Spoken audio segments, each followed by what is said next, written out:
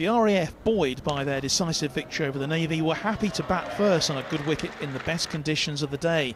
And openers Rob Diver and Tom Shorthouse put on 40 in the first 6 overs before Shorthouse was caught behind by Connor Reid from Denison Narayan's delivery.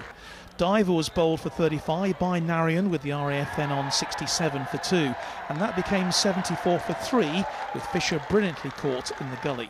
Andy McGeorge then came to the crease, and his innings of 40, supported by Ash Watson, proved absolutely crucial, which included 15 off the penultimate over of the innings.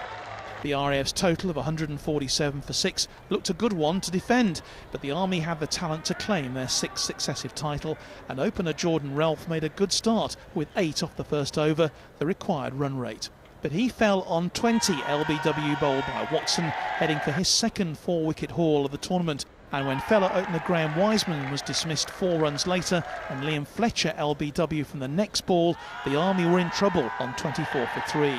After that 3rd wicket, the RAF bowling and fielding dominated. The Army never able to get on top as they fell behind on the run rate. Despite the best efforts of captain Jay Boynton and Tade Carmichael, the bowling of Watson, Shorthouse, Tom Fairclough and Ian Sinclair was outstanding, as was the fielding effort.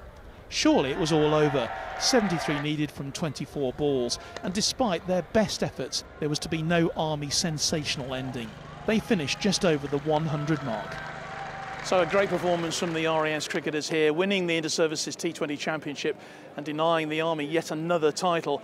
A superb performance from the team there in light blue. And of course the RAF centenary year. What better way for them to celebrate than to have victory in the Inter-Services T20 here at Lord's? I can't remember the last time we won the tournament. I think it was 2012 when we got won it two years on the trot, and to win it on the RAF 100 is fantastic, and it's a great achievement for the lads as well, especially to wear the 100 on your shirt.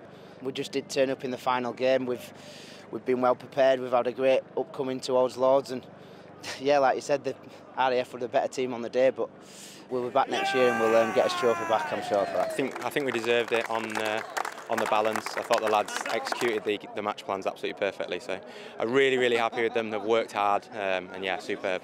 The RAF worthy winners here in a tournament that they came 3rd in last year, which shows that on the day any one of these 3 teams can be successful at the home of cricket.